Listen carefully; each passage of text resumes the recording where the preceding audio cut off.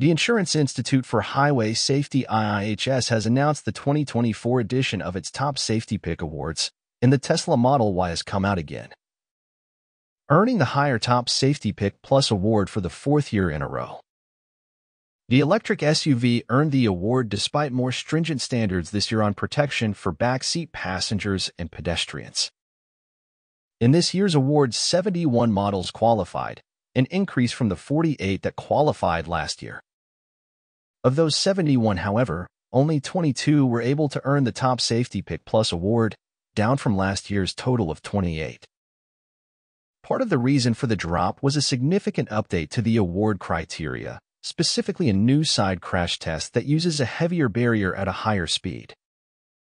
Previously, vehicles needed to achieve at least an acceptable or good rating in this test to be eligible for the lower-tier Top Safety Pick award.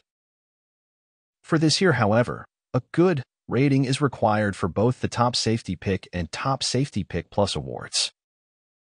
Additionally, vehicles must now receive an acceptable or good rating in a revised pedestrian front crash prevention test by IIHS.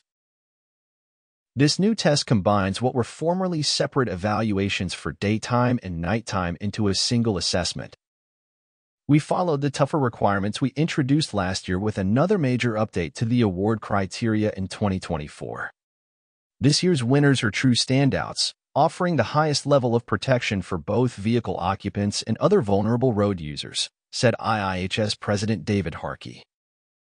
With all of these changes in mind, the Model Y achieved good ratings nearly across the board in all of the crashworthiness and crash avoidance and mitigation tests, with the only acceptable rating coming for the rear passenger restraints and dummy kinematics test.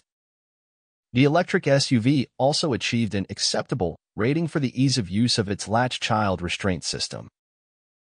Electric vehicles EVs in general did very well at the 2024 IIHS Top Safety Pick Awards.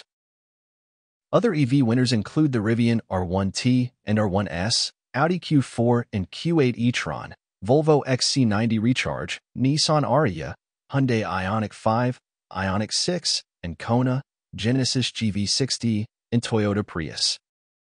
So what do you think? Let us know your thoughts in the comments below. Don't forget to give this video a thumbs up today if you liked it. That is so important for getting our content out to more people.